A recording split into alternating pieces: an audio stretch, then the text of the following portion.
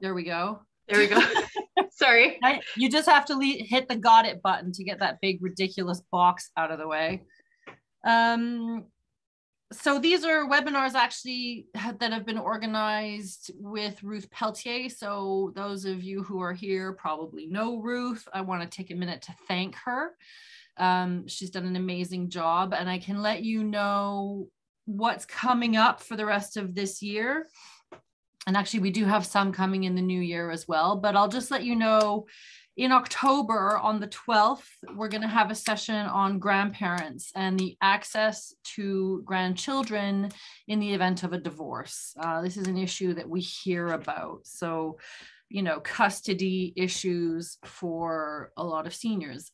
It's not always that obvious. So I think that's going to be a really interesting one. And at the same time, while we're talking about relationships and different issues, we are going to touch on the issue of living common law in Quebec and what that means legally, because it is a little bit of an area that people don't necessarily know what their rights are or are not. Some of you who may follow the news may know that have seen some pretty spectacular separations of common law partners, particularly in Quebec. But it's a good thing to be aware of. If in this part of your life, you're not interested in getting married again, we understand, but you do want to live with someone or have a serious relationship, there are a few things you should be aware of. And then on November 9th, this is a really important one. And I would say probably one of the things that we talk about the most or hear about in the most, and that's the rights of tenants, older tenants. What happens if you have a medical issue and you need to break your lease? What are your rights within your residence if you're living in a senior's residence? What are the particular issues that seniors should be aware of around their housing? So again, that's on November 9th. And then at the start of December, our most optimistic webinar, travel safety and insurance during a pandemic. I encourage you to join just so we can all collectively put good vibes out there that we will need this webinar. But this is an issue, and especially for seniors, because travel insurance is a particular issue for this community. And then what are the newer risks or issues? What are your rights if, heaven forbid, you do travel somewhere and there is an outbreak of the pandemic or of the virus? So I encourage you to join.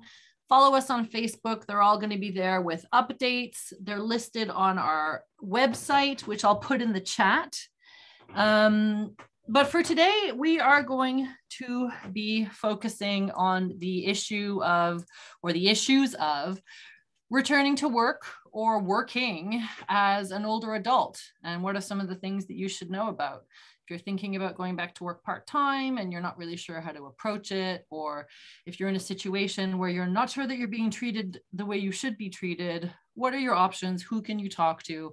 We've got some of them, some great experts here today to talk to you. So I'm going to stop talking, I promise. And I'm going to introduce our first guest. Some of you may know him. He's a little bit famous, I would say, in this community. But so we're going to hear first from Leslie. I have a little bio here I'm going to read to you. So Leslie possesses many years of diverse management and human resource experience in the public, private, and not-for-profit sector for multiple industries. He's currently the executive director of La Passerelle, and he is the chair of the board of directors for CEDEC, the Community Economic Development and Employability Corporation, who help communities achieve economic success, taking economic development initiatives from idea, action to sustainable results. I'm going to turn this over to Leslie, and he is going to share some of his expertise with us. Thank you again for joining. Leslie, over to you. Thanks, Vanessa. We never talked about my accordion certificate. We can do that. I am trying to get Leslie to play the accordion during the intermission. So far, I have had no luck. Just yeah, we'll see how that goes. And Ruth, thanks for inviting me, and Katja, thanks for helping me set all this up. So as mentioned, I do have a lot of things to talk about in the next half hour. I'll just wait for the slide to come up. So this morning, basically, what I'd like to do is to talk about the issues facing mature workers as they come back onto the workforce. And I'm using a lot of the experience that we've accumulated at La Passerelle to provide examples, and it's also based on a lot of what we've experienced and a lot of hearsay, well, not even hearsay, but a lot of what's going on at La Passerelle. So, and then I'm going to start talking about CEDEC a bit and the work that they do and how that fits into the coming back onto the workforce for mature workers. Again, if there are any questions, I guess it's going to be on the chat. Katja is going to be managing that. Go for the questions. We can do questions when you're done. I mean, I'll Okay. keep an eye on the chat to make sure nothing's missed. So don't worry about it. I'll keep track of that. I love questions. Good. All right. More of you, less of me. It works. Okay. So here, Katja, if I go ding, can you just go to the next page? That could be our secret thing there. Yeah, I was just trying to forward the slide and it just got stuck. There you go. Let me just figure this out. Okay.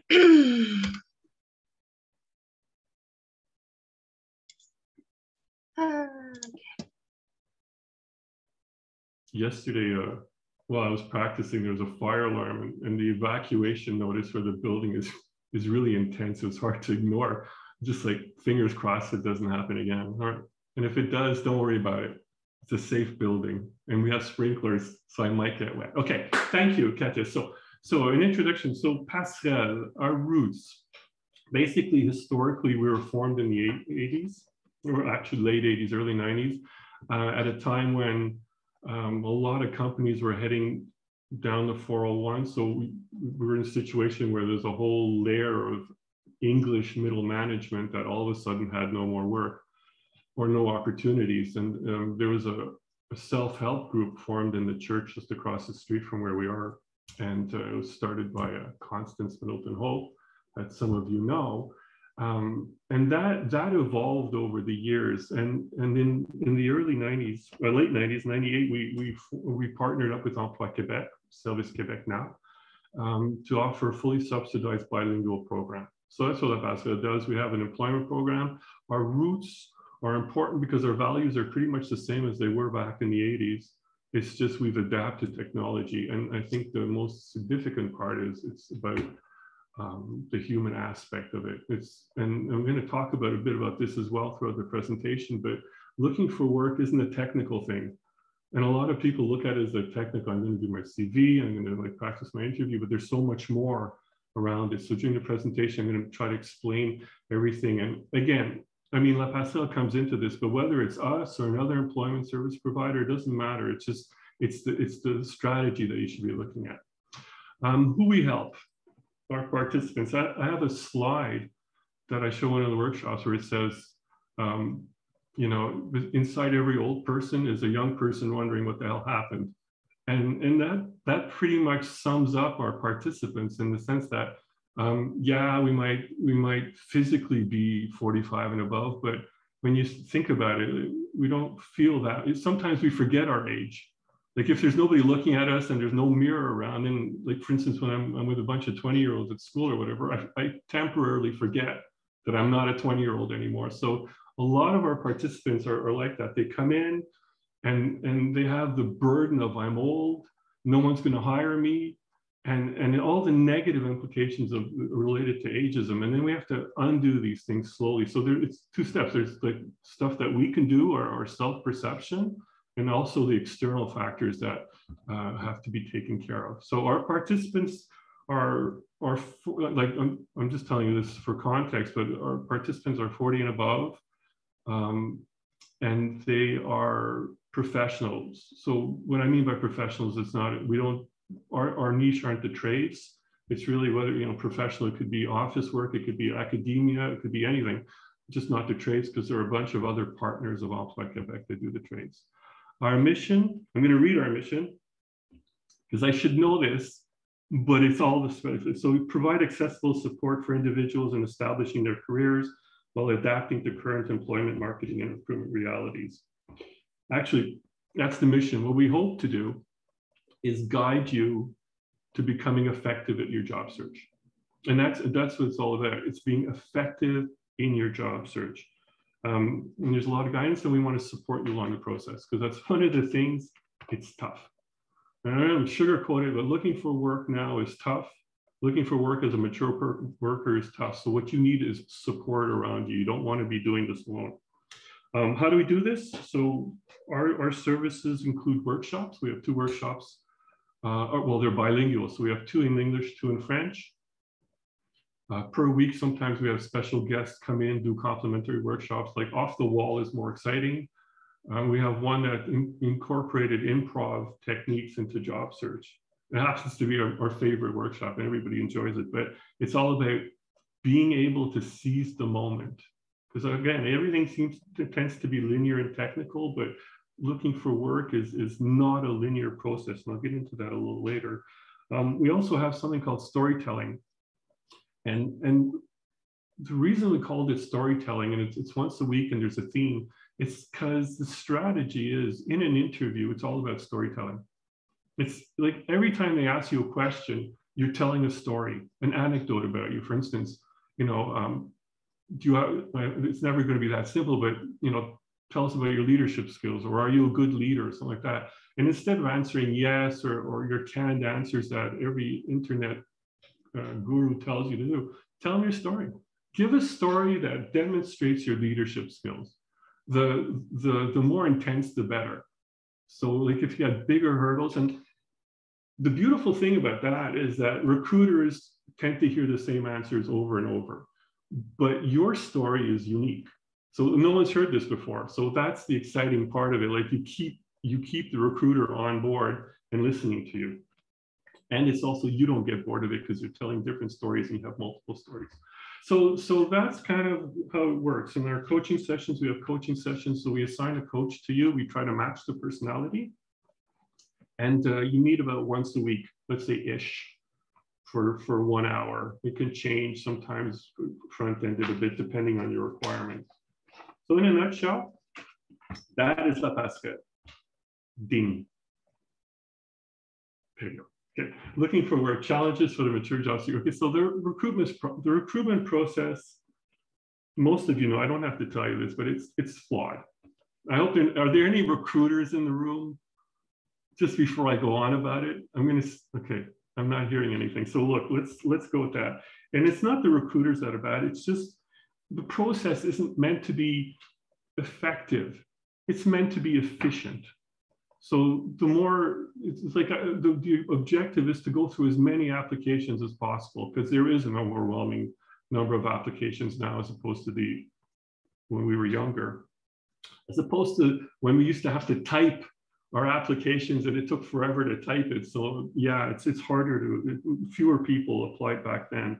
But it's not effective. There's no guarantee that it's going to find the best person. So if you apply and you don't get selected, you don't get hired, that's not because you weren't the best candidate. It's just for lack of better processes, you weren't selected. And there's stuff you can do about that as well.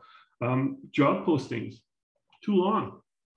Again, I could say this to this group, but you know, remember we were young, and then you would go to the Gazette or the Star, and then you would look at a job description, which was like about this big, and it had a few needs and a lot more likes, good to haves. Now you see a job posting, 2-3 pages. It includes everything under the kitchen sink for a nominal salary most of the time. And that's slightly discouraging, because you look at all this and most people say, I don't have all of this. I don't have, anyways, I used to work with a recruiter and she'd say, if you have half of the things, apply anyway, because they're asking for the moon. Chances are that person doesn't exist. So there's that. Flaws. 70 to 80% of the jobs out there are never posted, which is significant. Because if you think about it and you do what they tell you to do, apply online, go apply online. What you're doing is you're in a small segment of 20 to 30% of the jobs that you're competing with almost everybody. So everybody goes to that 20, 30%. And so, you know, if your resume doesn't get selected, well, it's a numbers thing. There's too many numbers. And so we have to find alternatives to the standard recruitment process. Interviews, we talked about interviews, not the most effective things. Sometimes they tend to be a little bit cruel and dehumanizing.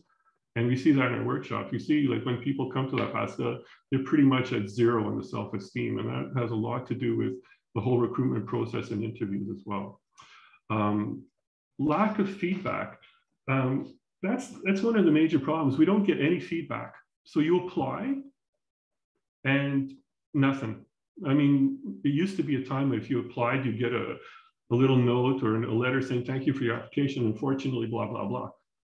Actually, in one of the workshops last month, somebody told us that, well, it's not last month. I just made that part up. It was 4 months ago. But the person in the workshop said that, look, I just got to, because we asked him how it's going with the job application they was talking about. He goes, I got a rejection letter. And everybody started to applaud. It's like, wow. You got a rejection letter. That's fantastic. Congratulations. To the point where, you know, sadly, that's the way it is. But this thing about you apply. So you apply a couple of times and then you don't get the job. You didn't get any feedback and you're there. Well, maybe it's because I'm too old. Or maybe it's because I'm obsolete or whatever. But it's just a little thought and it passes. You apply a few more times. The thought gets a little bit more entrenched. You get a little bit more, well, yeah, maybe it is because I'm too old. Again, a few more applications. It's like, I knew it, I'm too old.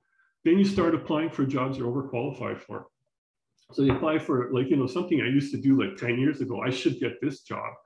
But, you know, that's red flags for the recruiter because they just figure you're, you know, you're going to be there until you find something better.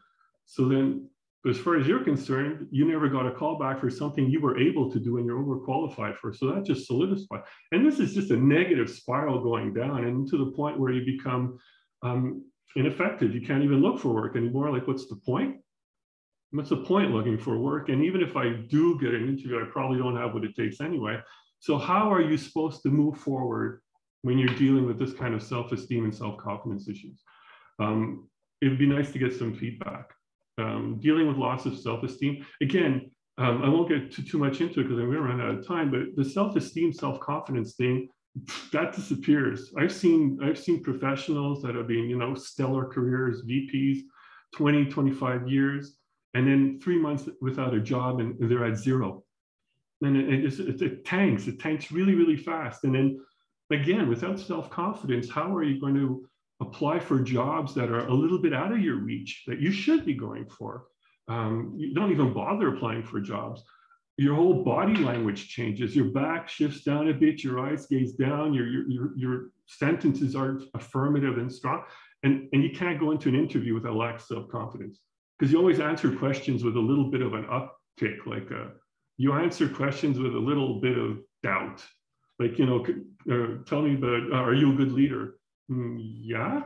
And that's how it comes out. It's not strong. So recruiters are very good at picking up on that. Not giving up, super tough.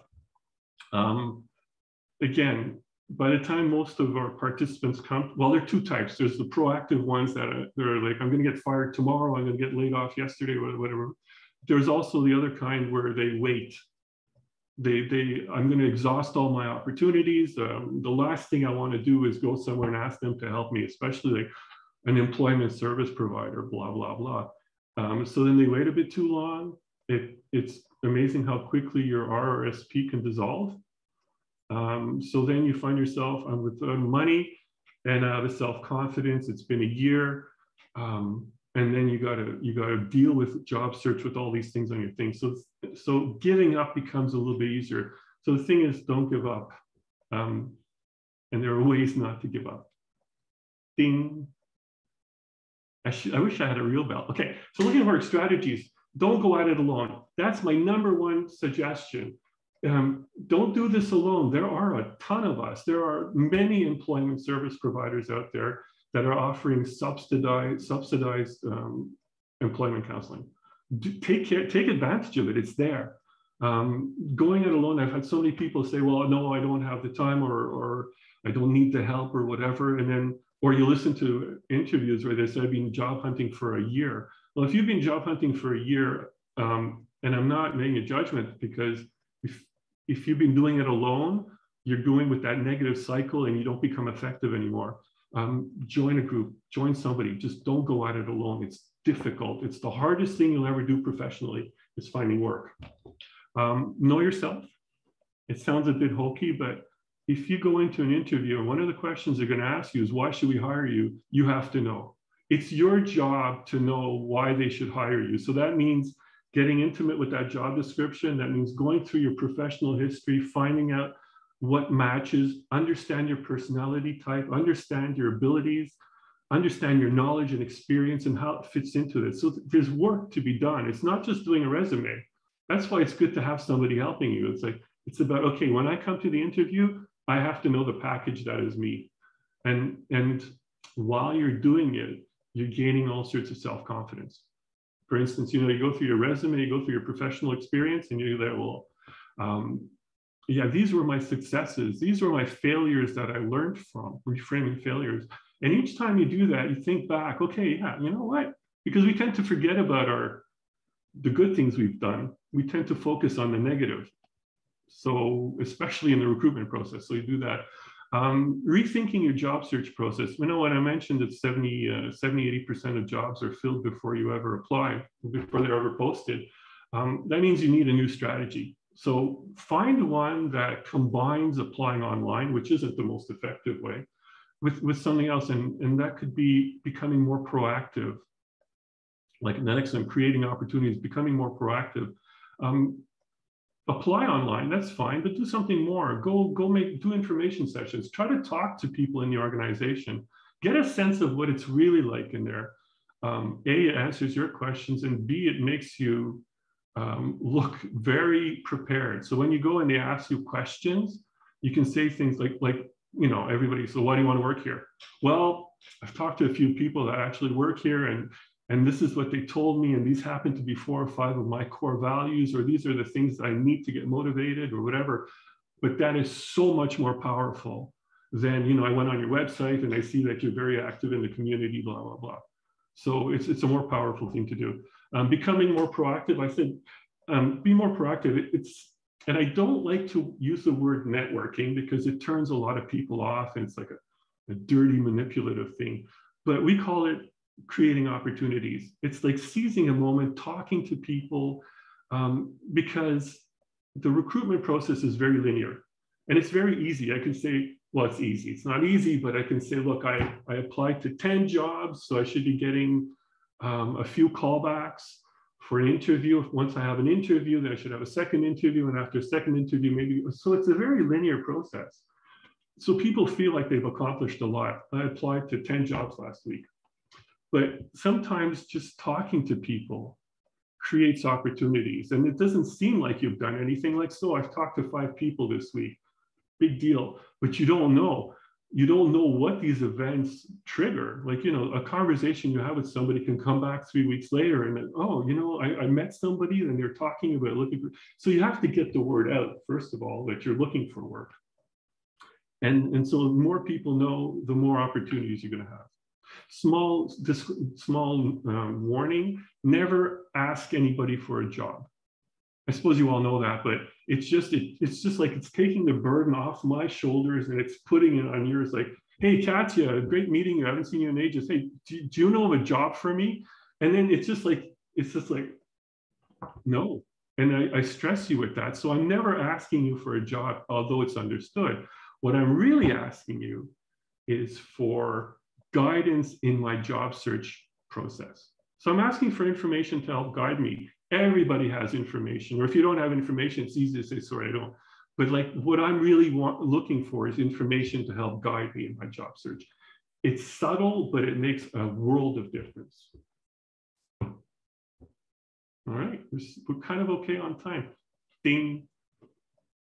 Once I get going, I could finish maybe 2, 3 in the afternoon, so someone's going to have to stop me. Hiring mature workers, the benefits. Obviously, workforce diversity. I mean, the ideal thing is to have diversity in the workforce, and today diversity and inclusiveness is such a huge thing, and I find it interesting that ageism is not part of this discussion. you know, we have to hire this, or we need to be aware of this, sensitized to this. But ageism continues in the workforce, and it's very detrimental for many reasons. But the diversity aspect is great, and I talk about it a little bit later as well. Well, actually, down the last item, mentoring and coaching.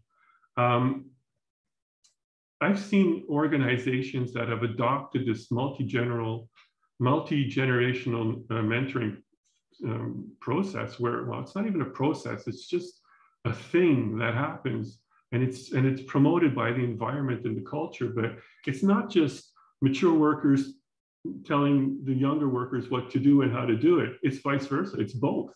It's like both are learning off of each other, and that creates cohesiveness, and then we get the strengths of both. Also for diversity, there's just some things that mature workers are, and mature, you know, 45 and above, are better at than the youth, and vice versa. So like, you're not going to hire me to be a software developer. I spent the first 20 years of my career in software development, but I can pretty much guarantee you no one's going to hire me anymore for it's just that much more complicated, the technical stuff. But in software development, so many things haven't changed. The whole people aspect, the whole management, the whole leadership, that hasn't changed. What happens when a client is frustrated or when you're behind schedule? These things are, you know, it's the same as when I was doing it. So, you know, there's that experience that I bring to it. So that's what my advantage would be, is the experience. Mature workers tend to be a little bit better at problem solving. I'm generalizing. This is almost stereotyping mature workers, but also customer service. So these tends to be little niches that we're still a little bit better at, generally speaking. I mentioned different set of skills that we talked about. Professional wisdom. Those are little things. Like I remember one of my bosses when I was young told me, like, let's never bring an issue to a status meeting. It's just a political hotbed and you're going to get yourself in trouble. If you're late or there's an issue you want to bring up, bring them to breakfast. Talk about it, so by the time it gets to the status meeting, it's been resolved. It's just an item on an agenda. It's not an opportunity for all sorts of problems. You know, I bring that to the table. It's like, you know, at 20, I did not realize this. Now I realize it. So, and that's just one example. All of us, I'm sure all of you have examples of things that I've learned the hard way.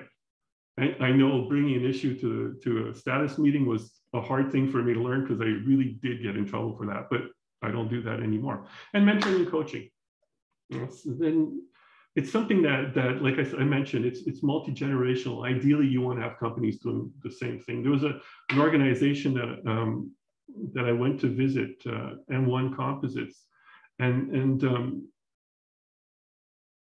there was the president was showing me the floor, and then he showed me two people, a younger person and an older person. He goes, look, these guys are exchanging ideas, and it's a discussion that they're having, and they're both bringing their experiences and their technical abilities into that discussion. And he says there's no stress, and it's just ideal, and how much more efficient, how much stronger they are at performing, and how they are at reaching their goals. So he's super happy about bringing older people in. All right, so ding.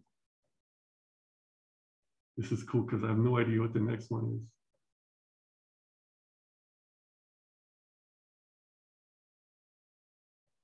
Are we changing it?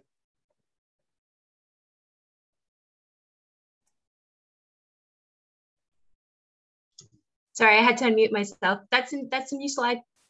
The benefits? Oh, okay. Yeah. Are you sure? Yeah. Sounds like I just did it. Okay, go to the one after. Sorry about that. No, we're good. Wait, hold on. Okay.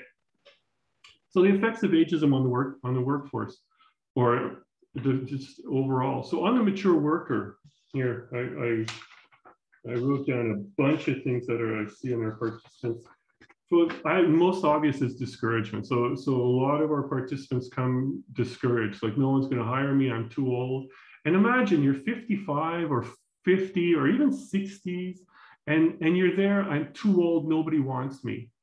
It's like, wow, wait a minute, you've got a lot of years left in you. and you got a lot to offer. So to say that nobody wants me at 55 or 60, 65 is just not right. So we have to counter that. Loss of self-esteem, self-confidence, we talked about that. We have an unrealistic negative self-perception.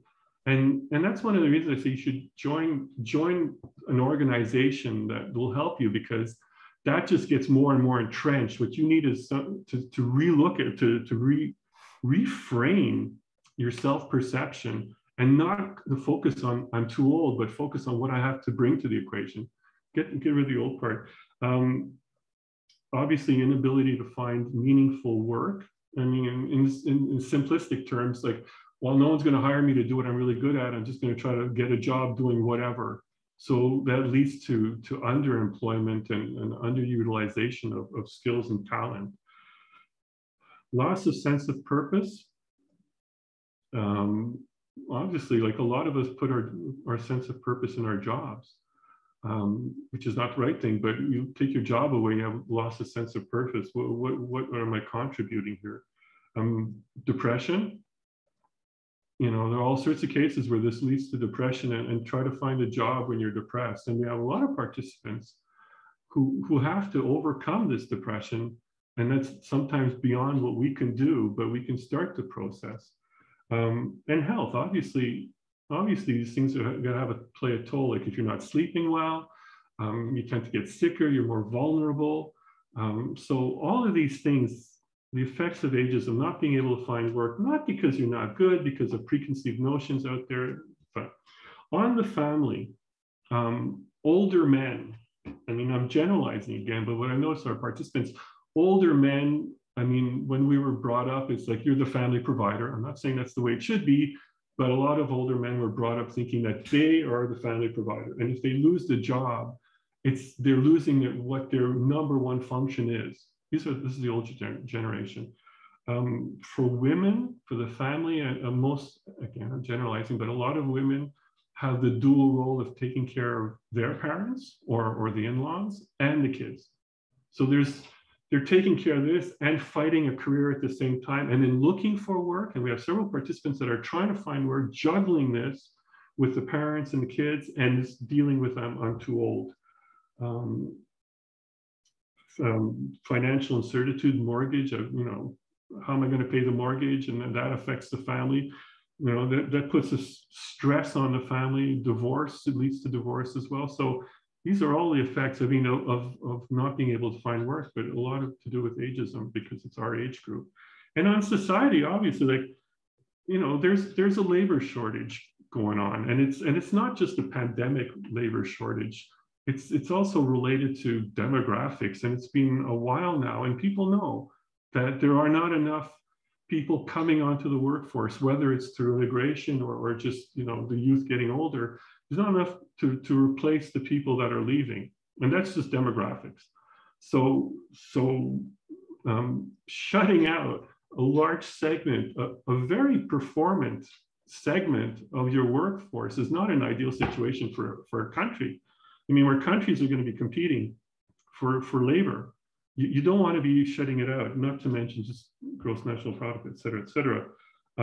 Increase in healthcare costs. The sicker the population, obviously, the more healthcare costs it's going to incur. And again, I don't have numbers on this, but I know a lot of people are on antidepressants to deal with the situation.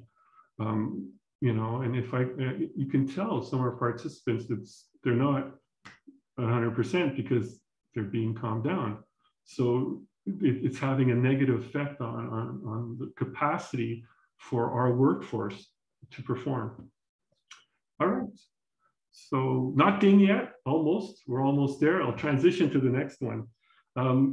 As I was having a conversation, and I mentioned to somebody that I feel like La Passerelle. How many of you know MASH, the TV show? I'm going to use a small parallel. So MASH, I feel like we're a MASH unit.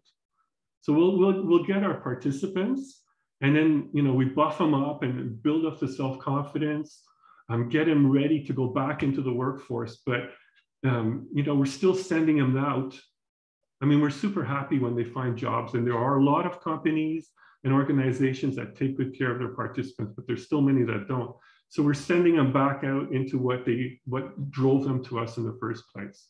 So, you know, La Passerelle and our fellow employment service providers, we're good at what we do. We can take people, bring them and put them back in the workforce with a little bit more self-confidence and being a little bit more positive. But what we don't do is we don't fix the problem. We work on the symptoms, but we don't fix the problem. So, you know, there are other organizations that do that. And I'd like to introduce CEDEC now as one of these organizations. This is fun because when I do my workshop, I'm going to go ding, but there won't be anybody at the other end to flip the slides.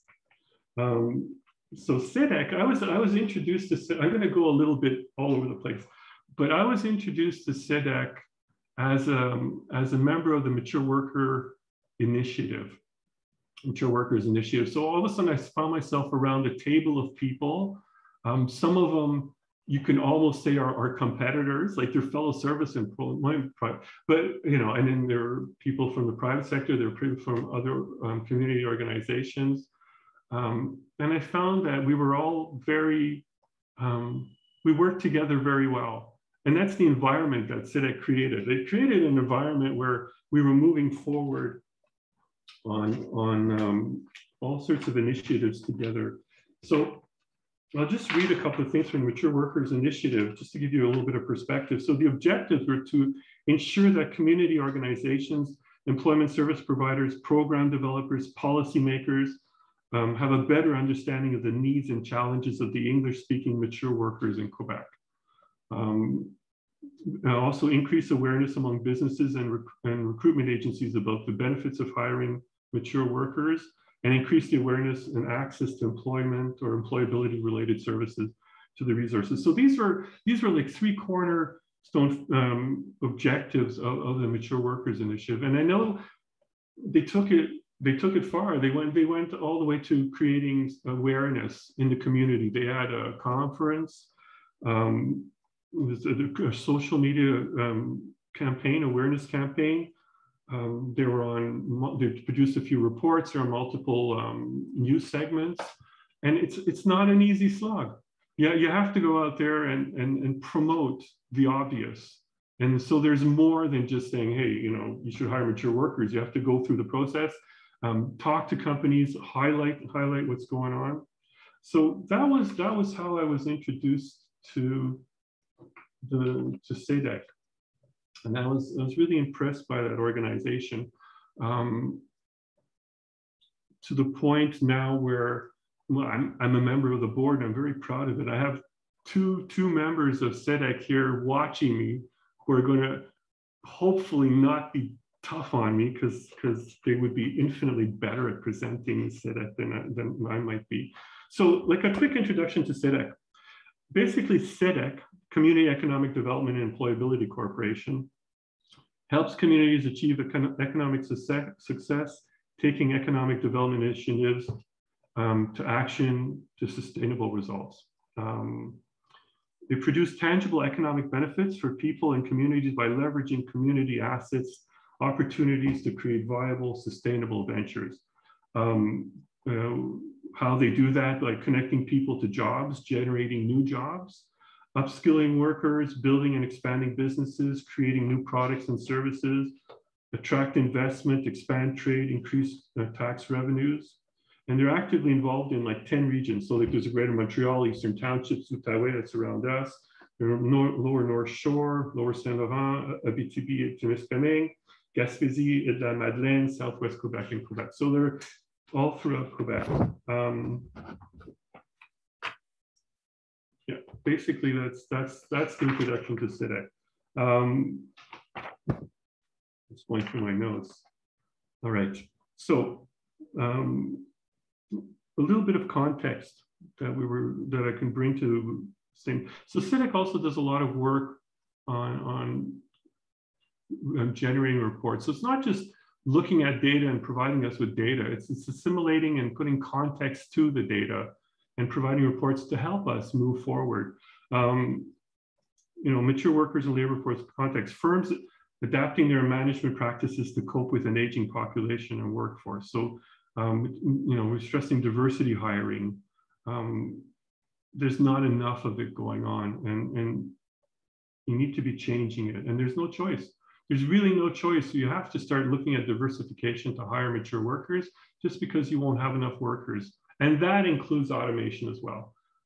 Yeah, automation will take some jobs away, but not all, and then you still won't have enough people.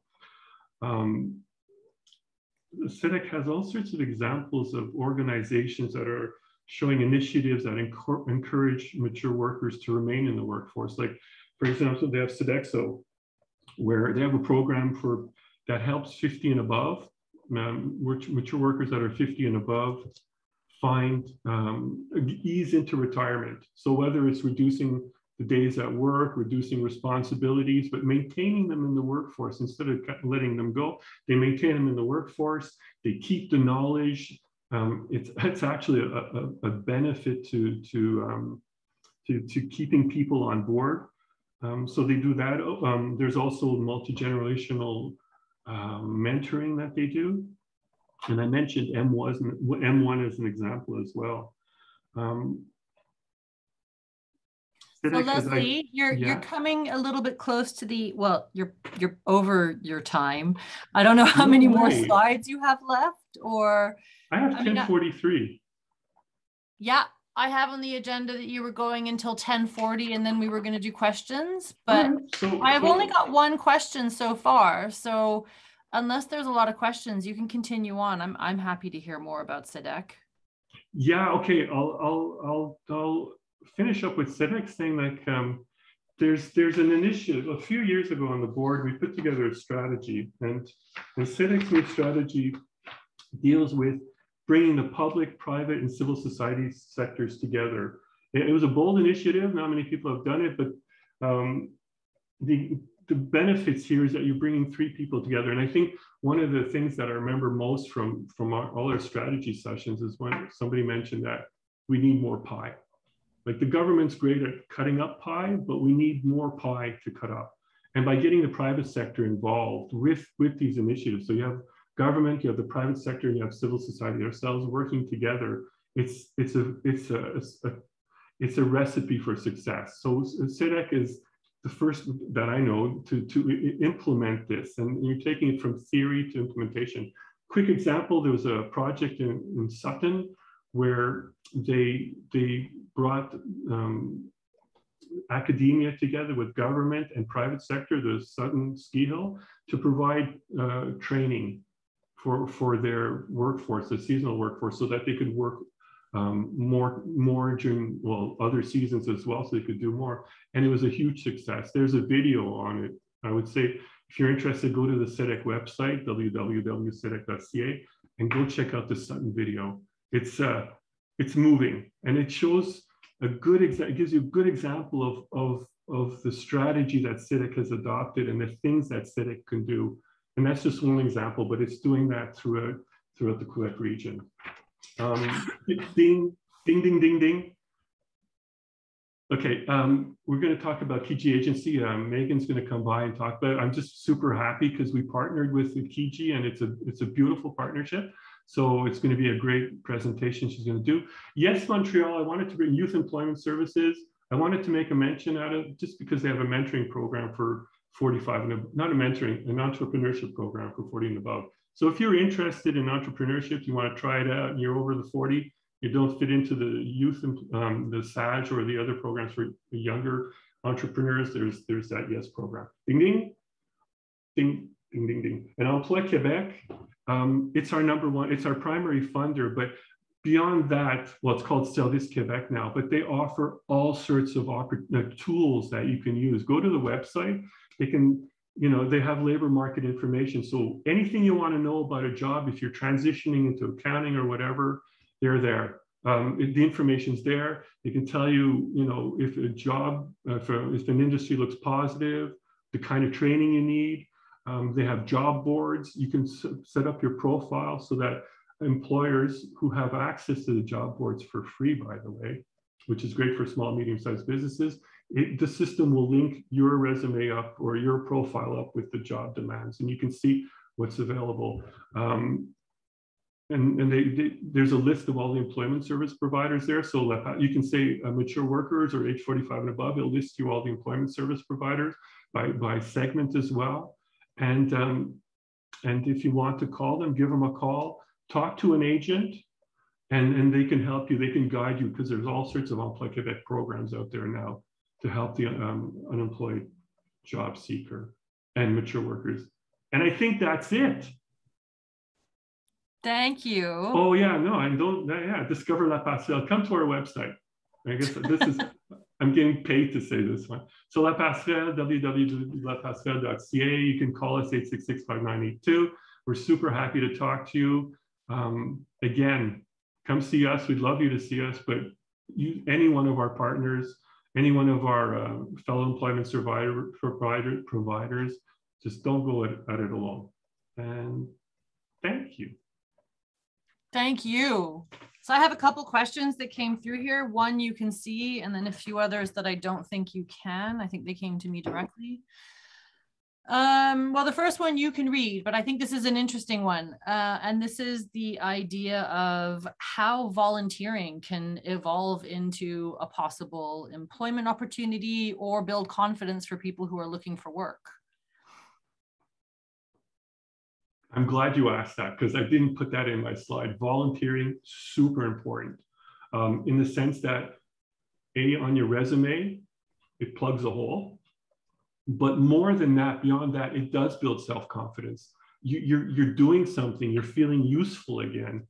You're making network connections, you're talking to people, and the whole body language. I volunteered a lot when I was a participant at La Passerelle, and I volunteered a lot. And the thing there, the warning is that you tend to volunteer more than you should, because then you're volunteering, you're getting all this positive stuff out of it, and you're not job hunting. So just be careful with that. Set a time limit. I'm going to give 2 days a week to you guys, but it's a very positive thing. Yeah, I think that's a great suggestion too, because you're right. You get so many great things and you're having so much fun. Sure. So someone is asking whether or not there's an equivalent organization like La Passerelle for mature workers living in Quebec City who can provide services in English. Oh, I don't know. I'd love to know. I'm sure there's services that are I'm sure there must be. Again, go to the Emploi Quebec website, and there's a section where it says employment service providers, and then you can find out. There's also the community group that serve English people of the Quebec City region. I think it's called Voice of Quebec, but I'll find that when Megan gives her presentation, and I'll put it up into the chat box, because they may have a connection with someone or who can help you. Okay, couple more questions. Sorry, just quickly. I mean, if there's none, which I doubt, I'm sure there is. I mean, we're limited in our ability to offer services outside the region, Montreal region, but not physically anymore. Like we can, doesn't matter where you are now. It's just, we can't bring you into the program. However, on a one-by-one basis, we can adapt you into our workshops. The workshops, like there's room in the workshops. So, for the occasional person that's looking for English services in Quebec City, if you can't find them, you can come to us. And you could also reach out to CEDEC as well. Okay. I'm just trying to score points with John here in case I didn't do good on my presentation. You're being watched. Okay, so what are some of the skills that you would consider excellent, important, transferable skills for mature workers? Whoa, good one. I mean, a lot of the skills that are transferable are useful. The hardest thing is to figure out what your transferable skills are. As mature workers, what we bring to the equation tends to be, like I mentioned earlier, and I don't want to generalize, but it is a bit generalizing, problem solving. Like we tend to be a little bit more creative. It's more experienced at problem solving. So that could be one of the things. Obviously, the mentoring role, the wisdom that we bring into it, and dealing with people. the interaction, and like that's huge. I mean, I'll give you an example. When I was taking the program at La Passerelle, they were telling us, and many people tell us, whatever you did before the year 2000 or 2010 now, forget it. It's not meaningful. Don't even put it on your resume. And we're like, well, wait a minute. I have accumulated, let's say, 10, 15 years of experience. Technologically, maybe, yeah, I'm outdated, but I still have accumulated like 15, 20 years of experience dealing with people, dealing with problems. And these haven't changed. So you want to bank on the fact that, look, I'm bringing all of these into the play. I would even say also, and this is just from my personal experience, that older people are way better at dealing with crisis. They just don't get freaked out the same way because they've seen it all. So like if you have someone who's 30 and you're in an environment, or you're hosting an event and your audio is not working, they haven't had this happen to them 12 times where they're like, okay, you got to go find the sound engineer, you got to plug in, you got to, like, there's just a certain level of confidence and lack of panic that I really appreciate. That when things go badly or something goes wrong, you can count on people who have been around and have seen this kind of thing before. So here's another one. I was born during the Cuban Missile Crisis, so I'm assuming I'm not the only one. Like the world almost ended the year I was born. So after that, it's like, yeah, whatever. Okay, so many mature workers, usually not professionals, face a steep learning curve when it comes to basic communication technology. What kind of services are available to help support them? Oof, communication's huge. Are we talking, I don't know, social media? Are we talking, yeah. Probably that whole, like the integration of the internet and social media that has really boomed in the last 10 years, whereas before it wasn't as necessary as I would say it is now. Yeah, sorry, so the question was? Are there services available to help older people with that? Yes, there are services out there. There are organizations that have a program with Emploi Quebec that focus more on that aspect. I mean, job skills. So there's educational institutions that are offering all sorts of programs to help you with that. And Emploi Quebec has several that are subsidized. So it's with local CEGEPs. And they're subsidized as well. Okay, so again, that would be available in English. People could find that possibly in English. Okay. There are English services available. Yeah. Again, this is a good one, and I think everyone can possibly relate. But how would someone, or how do you recommend someone deal with being passed over for a promotion if they suspect it's due to their age? That's a good one. Usually they were more than passed over, they were left to go by the time they get to us. So we don't have a lot of participants that have been passed on. You know, I don't have a set answer for that one. The closest I could come would be in, let's say, in the job interview, if age is brought up, then you have to get around that, like, excuse me. But if you're in a role, like let's say you're working somewhere and you're pretty sure that someone has been hired ahead of you and you're quite sure it's because of your age, what would you recommend? Like, could people, I mean, the same way that, you know, there's Quebec services to help guide you if you feel, I mean, could you call Service Emploi if you think that you're being, I mean, basically persecuted because of your age? Yeah, I'm gonna go to my default answer for these things is it depends, and I'm not brushing off the answer. It really depends on the situation, who your employer is, your status, you know, how you stand financially, how important the job is. But yeah, you made a good point. Seek legal advice as well as to your rights. If you know, there's the Office I know. Commission, it's not office, Commission des normes de travail. You could go on their website, you could ask them for information.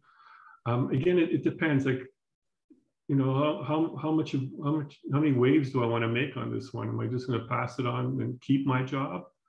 Commission des droits de la personne. Thank you. I guess I had the older one. Yeah. Yeah, I think you're right. You have to sort of. It's a tough call on how to deal with that. The relationship you have with your boss.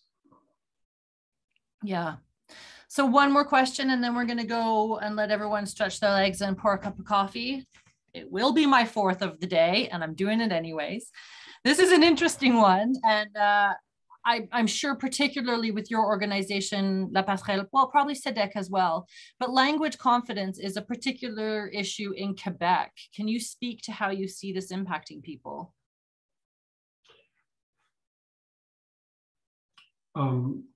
Lots of points there. So language confidence, so people will come and they'll say, well, you know, in Quebec, you have to post that, you know, the job is, you have to speak French. It's just a requirement. You can't post a job saying that it's English only.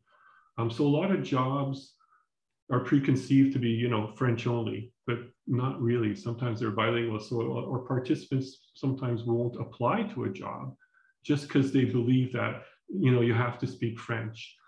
Another thing is we underestimate what our French, how strong our French is. Is that somebody calling me to tell me to shut up? Is that it? Was that it? Was that one of you? Yeah, so we underestimate how good our French is. So yeah, maybe I could understand French, I could speak French, but maybe not as well as I think I should. And sometimes that's not, you know, we set our own barriers. And sometimes when our participants come to me and say, look, my French isn't good enough, I'll say, well, you know, there was a time when French speaking or people taking French courses or to teach French failed their French exams. So it's all relative. Like, you know, even French Canadians, the Quebecois, the French isn't that great all the time. So don't let it be a barrier. Apply anyway. We've had so many English-speaking Quebecers that find jobs. Well, most of our English-speaking Quebecers find jobs, regardless of whether it's a Francophone environment or not. And again, it's not just language, it's culture. Yeah. And I think you're right about that lack of confidence really seeps into language. And, you know, you can have spoken French your whole life, but you think, well, personally, like my writing skills are not great. But unless I'm applying to be a journalist or an editor, or, you know, as long as I can write emails and people know what I'm talking about, if that's my biggest barrier, most people are willing to either work with you, help you improve it, or, you know, often an employer I've seen, if they find the right candidate who has a few weak spots, they will, you know, work with what they get. Especially in a labor shortage situation. Yeah, exactly. I'm going to let everyone go have a cup of tea and stretch their legs. I have to say this because I think it's really cute, and I won't say who it is, but somebody just sent me a direct message in capital letters saying this guy is the best. So,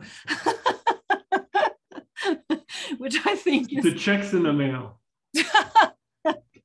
All right. Thank you, everybody. We'll come back in 10 minutes. So go make your cup of tea. Leslie will not be playing the accordion, sadly, but, you know, maybe for the next webinar. Next one. Invite me back and I'll practice. Okay. Thank you. See you all in 10 minutes. Oh, there we go. We're being recorded again. Same rules stand. If you don't mind staying on mute, that would be really helpful. If you don't want to be seen on the recording, feel free to turn your camera off.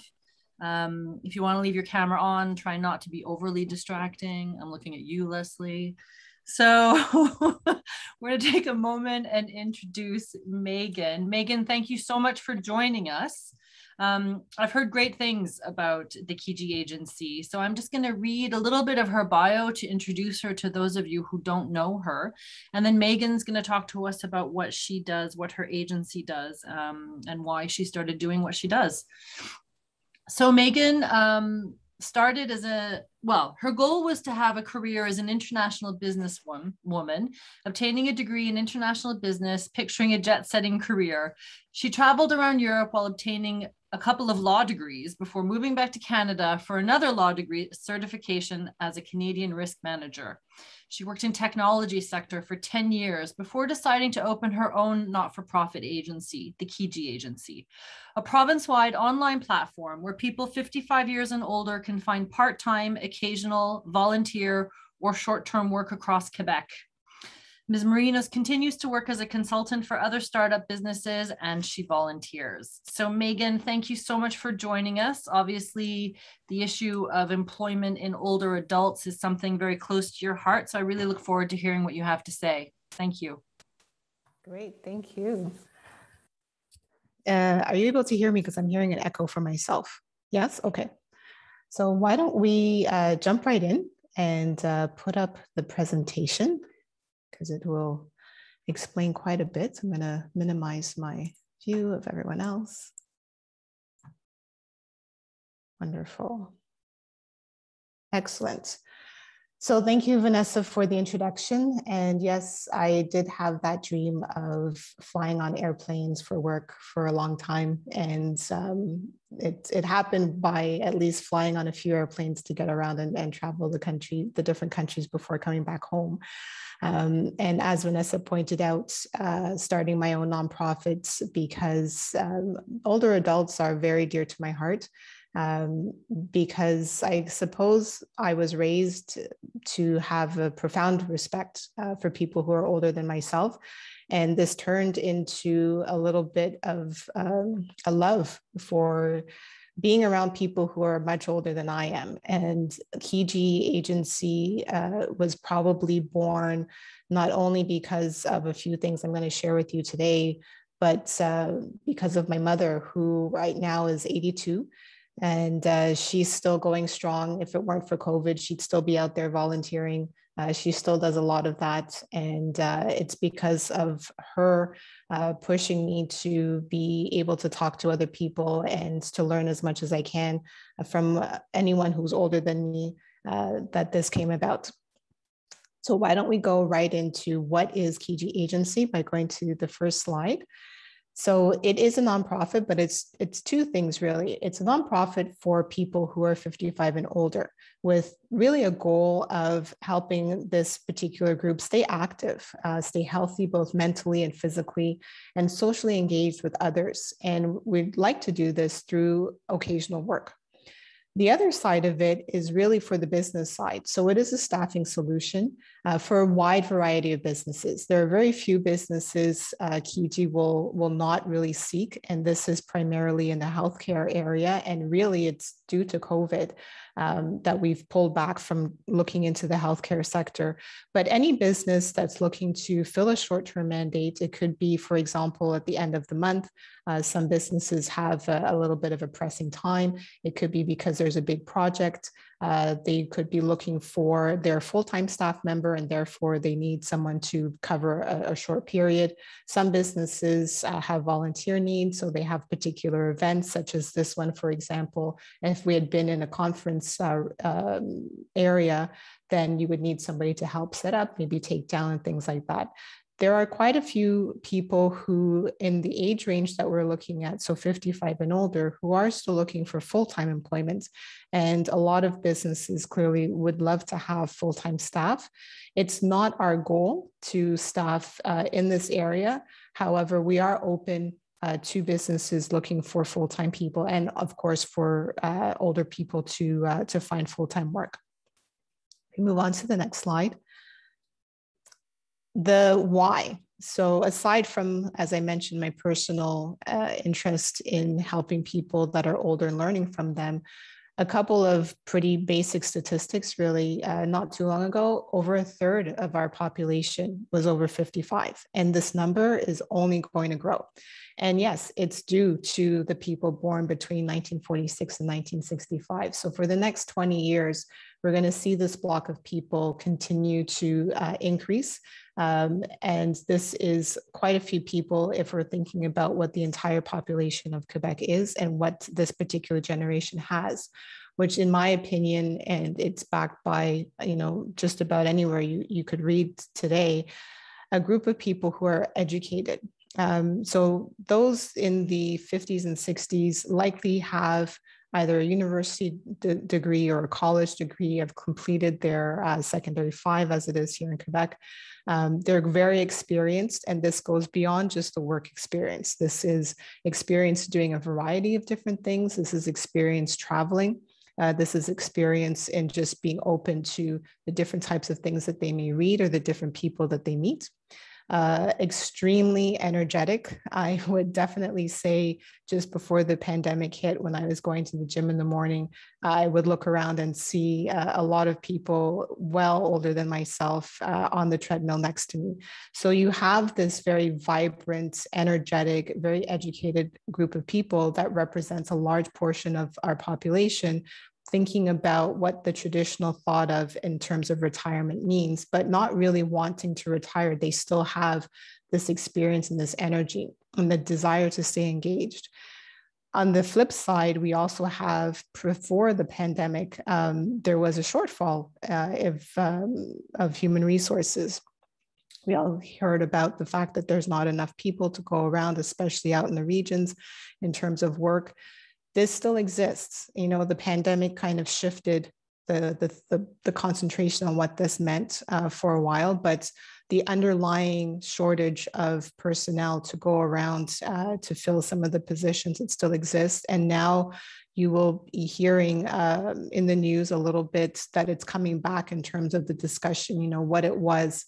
You probably heard even with the elections, a lot of people saying, you know, well, the solution is to just ask people to stay longer and not take retirement, is one that I've heard.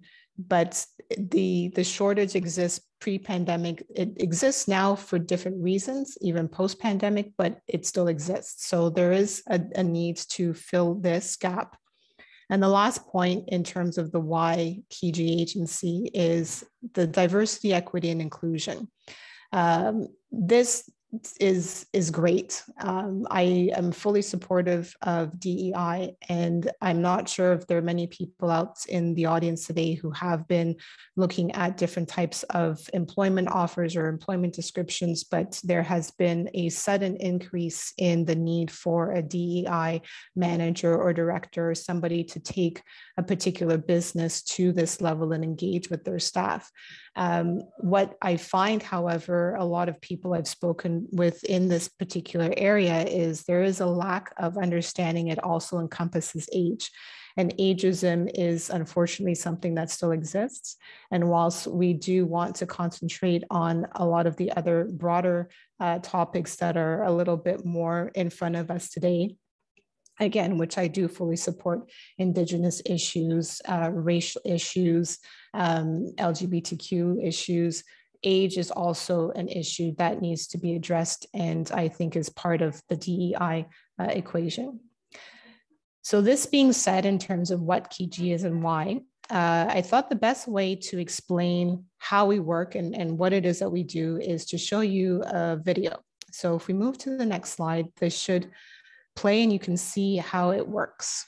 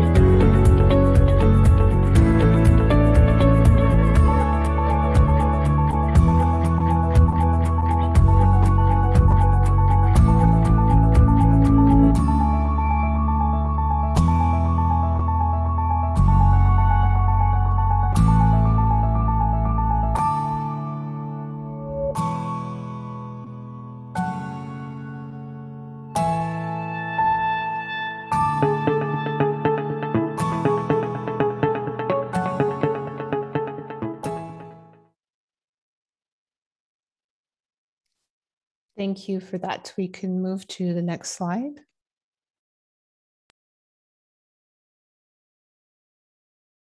Wonderful. So the video was primarily concentrated on the point of view of who we call Kijier, as you saw. So somebody who is 55 and older, looking for occasional work. And just to wrap up a little bit the other side of Kiji Agency in terms of the business side of things, what it allows a business to do is sign up and post their job needs, and they will have access to their own dashboard, to an area where they're able to see everything coming in, manage their job description, and receive an email notification when there is an applicant to the job that they decided to post. They will have the ability to interview the individual and hire them as they desire. The way that we will make money in terms of being able to run this service is by charging a fee only to the business, so not the Kijier. And our fees are something we would like to say are extremely competitive when we compare ourselves to other types of placement agencies or recruitment agencies, because our goal as a nonprofit is really about the Kijier. So if an employer needs help writing a job description or maybe promoting the job via our own social media or our blogs, it's something that we would have the ability to do for them and help them in order to find the right person. So the fee structure is based on a number of different things, but in the end, it's really low and it's customizable. Our goal is to help connect both the Kijier and the business. And just a quick note to say that we are working with quite a few nonprofits and charities, especially in the West Island, and there is significant discounts that we would give to nonprofits and charities as well. So we move to the next slide. Okay, so FAQs and FPCs. FAQs, everyone knows, are frequently asked questions, but FPC is my own acronym for frequently proposed comments, because those are unsolicited comments that are sometimes funny, but actually very interesting and helpful. I wanted to go through a few of the FAQs in case they are ones that you have. But I do get the question of whether or not is this a ploy for paying people less than other people because, you know, we're older, we're not going to be working full time. And the answer is no. Essentially, any type of job that is being posted is the same pay that the employer would pay anybody else. So it's not to get people to be paid less. It would be the equivalent, and it is something that we verify with the employer. The shifts, am I only going to get the really bad shifts, like the nights and the weekends? And again, the answer is no. Whilst there are many employers out there, especially a lot of the larger ones that have different branches and whatnot across the country, they do have shift work. And they do tend to hire the new people to work the nights and weekends. It's not to say we would not allow those types of shifts to be posted, but it's certainly not something that we highlight in terms of wanting an employer to put. This is not an area just to find people with nothing else to do in their lives. Having met many people doing trade shows over the last couple of years before the pandemic and doing focus groups, there are a lot of people that are 55 and older who have more of a social life than I do, and they are not available nights and weekends.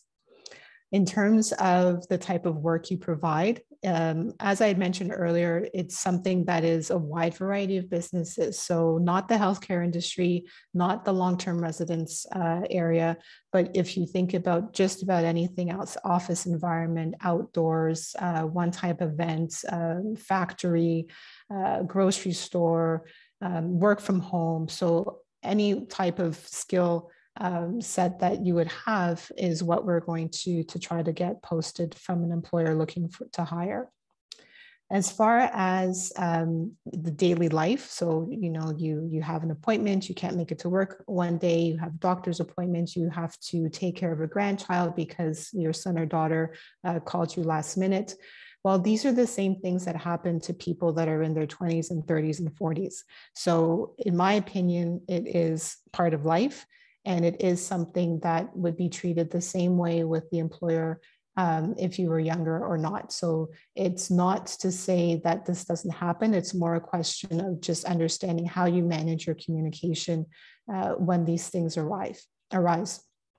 And then the last FAQ I often get is, do you guarantee me a job if I sign up? Do you guarantee that I'm going to get something in my field, or that I'm going to find something?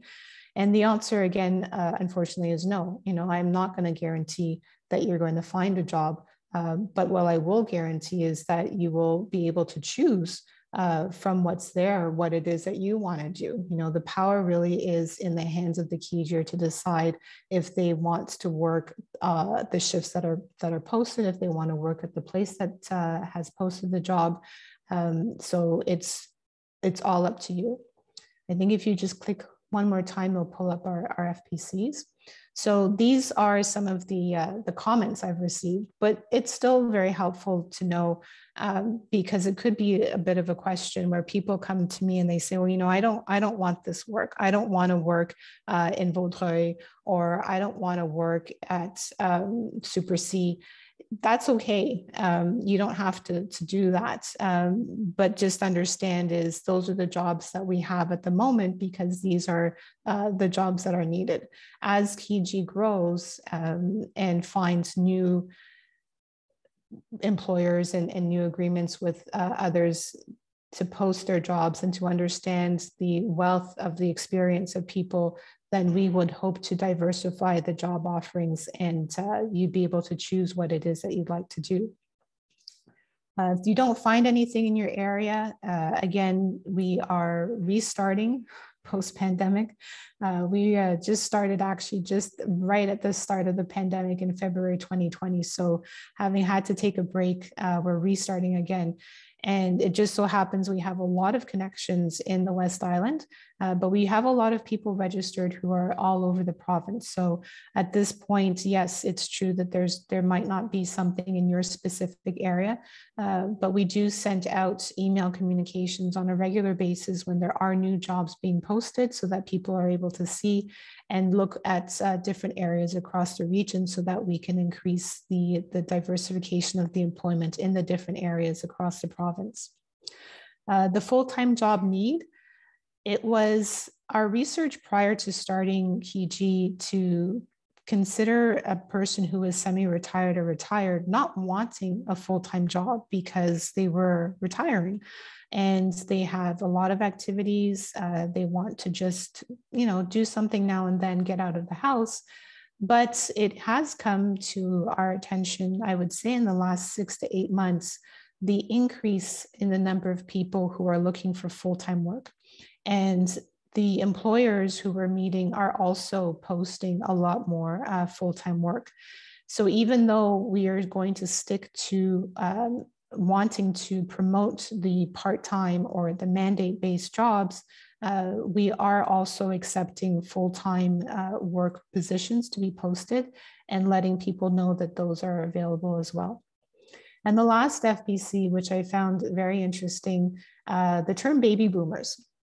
So the 1946 to 1965 segment, and I don't know if you can see behind me our parapost, we had it made with our slogan, which was involving the term baby boomers.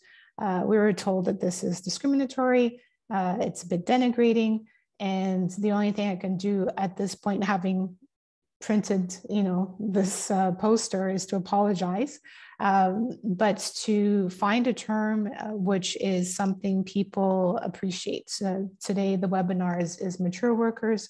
I've used the term older adults. There's a number of different terms that we're still trying to decide what's the best way to address our Kijier without them knowing what a Kijier means, but to us, we know what it means. So if we move on to one more slide, I think I have. Yes, so I did catch the last bit of the questions being asked to Leslie about work and the transferable skills and language being an issue. And one of the things I would like to add to what he was saying is when you're looking at a job, understand that the job description, not everything is going to be included. And not everything in the description is 100% needed. So he was specifying the aspect of language, but it could be a number of other things. And it's a conversation I've had with a few employers in terms of asking them, do you really need this person to know all of those different programming languages? Or do you need them to know how to have this particular type of meeting? And the thing is, it's more a question of just being able to say, you know what, I can do the majority of what's there. And I know how to ask questions or get around the other things. But don't be afraid to look at a job and have an interest in it, knowing that it's not everything is there because of perhaps the soft skills that you have, and that not everything is going to be needed. If we go to the next line, if it's a passion or a part of your experience, apply. I wholeheartedly encourage anybody who sees something that they either used to do or love to do as part of a pastime to apply anyway. Don't apply clearly to something where, I've always wanted to be an artist and I cannot draw to save my life. But it's one of those things where, no, if I can draw a little bit and it's something that I'd like to explore, maybe there's a way that I can contribute to this. Don't be afraid to apply. You may not get the position, but you're going to go through the process, and that experience of going through the process and getting yourself ready and perhaps even getting into the interview stage, it's very helpful and it's very rewarding. Let's go to the next one. Reach out to Kijiji or the employer. So when we post jobs on our site, it's very easy to apply directly on the website. It's a button, you click apply, and your application gets sent directly to the employer, and it's up to the employer to contact you. But if in the interim, or if you're not too sure about it, reach out to us, or even find out how you can get in touch with the employer to ask your questions. There's nothing wrong with having a few questions before you decide to apply. And if anything, it engages the employer to understand that there's interest, to understand that perhaps something was not clear, and it will help them ensure that they are getting the right type of applicants. And I think I have one more up there. Wonderful.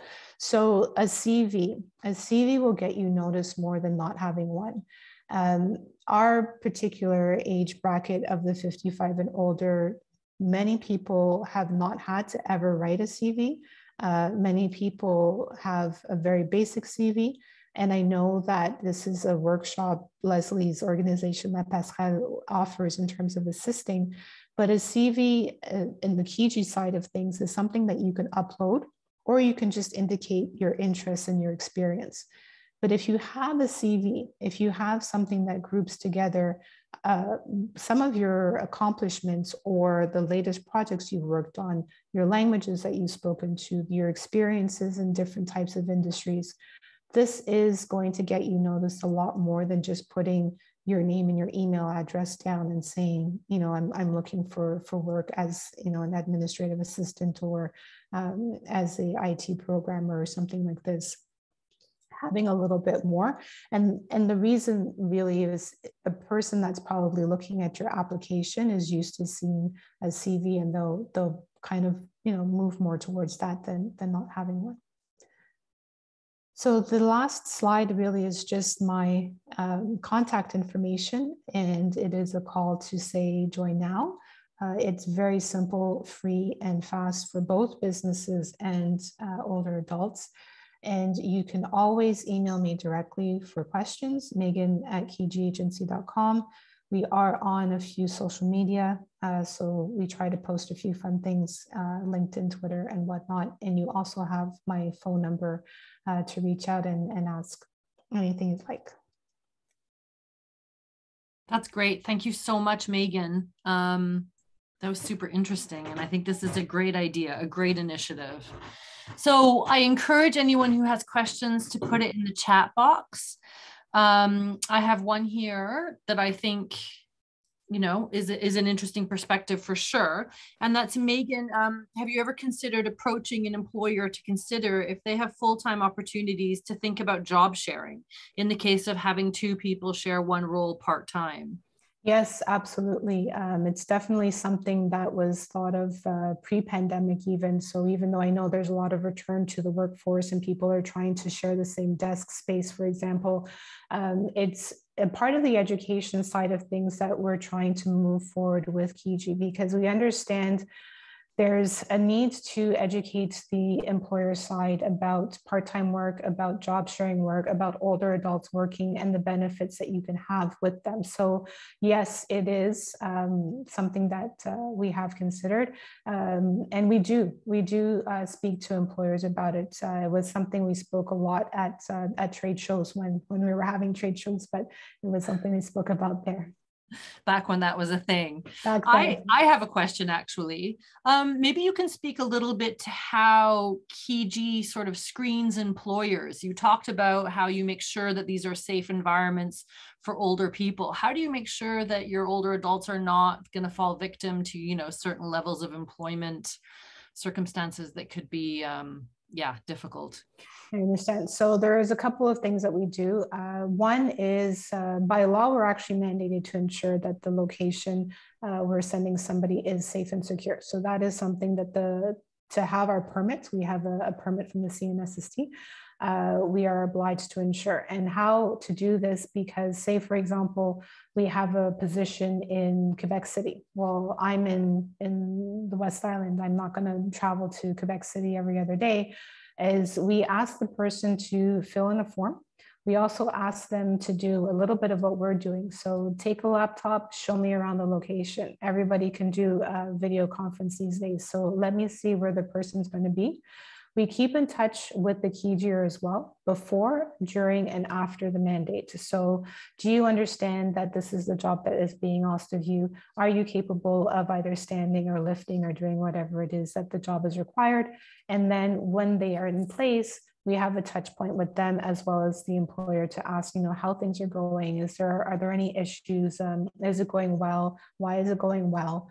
And then afterwards at the end, to have that feedback, because the Kijier may not have felt comfortable, obviously, speaking while they were employed, but to speak to both the employer and the employee afterwards to find out, you know, how did it really go? Would you hire someone again? You know, what were some of the issues that you had? So finding out, also, sorry, at the very beginning, finding out what is around the environment. So do you have access to public transportation? Is there coffee, water, for example, that's there? Are there restaurants, you know, things like that? Are there stairs? Or is there an elevator? So we would ask those questions beforehand. That's great. Maybe you can talk to whether or not you're seeing any particularly interesting trends in what kind of employers are interested in working with older adults. I know you started up in the pandemic, kind of put a glitch for you, but in the last couple of years, what you have been able to do, are you seeing any interesting trends? So the first trend pre-pandemic, and I'll speak to it for a reason, is that there is a large number of people who wanted to work in the long-term residence areas. Okay, they really wanted to have that companionship and helping people. This has not really changed in terms of a desire to help others. It's just unfortunate in terms of how you can do this. From there was a focus group we did, and John Buck, I saw him a little while ago. He attended one of our focus groups last year in February, and we were looking to see, you know, well, what are the trends? What are people looking for from both an employer perspective and a Kijier perspective? And we had with the Kijiers a desire to work from home. The call center type of work, any kind of communications work, so something writing oriented. There was, you know, accounting. There was a huge influx of accountants, retired accountants that had signed up wanting to work from home.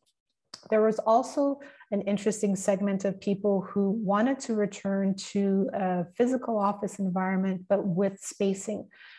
So there was an interest in still being socially engaged, which is one of the things that we promote, but with the rules in place. You know, will I have my own desk? Will there be masks? Will I have the sanitizer and things like that? In terms of the types of work, that really hasn't changed. People really want to work in their own area. And this is another education point that, again, I defer to Leslie a little bit in terms of what La Pascale offers, because it's that whole point of the transferable skill. And what we found is a lot of people don't understand the skills that they have and how to transfer them. So if you start that conversation of saying, Leslie had mentioned, you know, problem solving as being one of the greatest things that you can have, and try to transfer that into different things. Well, identify for yourself, you know, what were those strengths and what you were doing, but you can probably take that out of your cubicle job that you once had, and maybe even put it into an event-based job where you're outside and you're with a lot of people and things are moving a lot. So that is one of the areas I would say in terms of trends, is people like doing what they've always been doing, but there is a need to push people into another skill. And following up on that, a question sort of with the impact of the pandemic, are you seeing older adults being more hesitant to go back into the workforce, or is it the opposite? Are they fed up of being stuck at home and are more keen to go out into the workforce? There's really a mix. There's really a mix, because my mother-in-law, she would work the elections, and it was, you know, hounding her to get back to try and do it. And she wanted to. She's like, no problem, but I don't know why they're calling me every other day. And then I heard, you know, there's a lot of people who don't want to go back to that role. And a lot of people who are doing the elections were older adults. So there is a mix of people who, and she actually, also went and got herself a job too. But so there's a mix of people who want to and don't. But I also see the same with people in their 30s and 40s. Yeah. No, I'm not surprised by that. I think it's true of everyone at this point. We're all ready, but we're also a little bit like, oh, yeah, but yeah, but ... Yeah. Anybody else have any questions they want to put forward to Megan, or even comments, things, situations that you've come across that you want to put out there?